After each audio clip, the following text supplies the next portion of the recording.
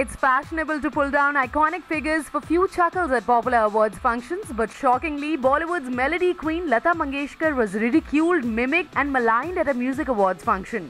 Even more shockingly, self-proclaimed like Ila Arun, Javed Akhtar and Usha Uthap were caught rolling with laughter in the audience while Miss Mishra demolished the dignity of the singer who has single-handedly defined popular Hindi film music for more than 50 years. Now this girl has made a career out of imitating Lata ji. We wish her all the best. If by mimicking the biggest entertainment icon this year can earn her living, then so be it.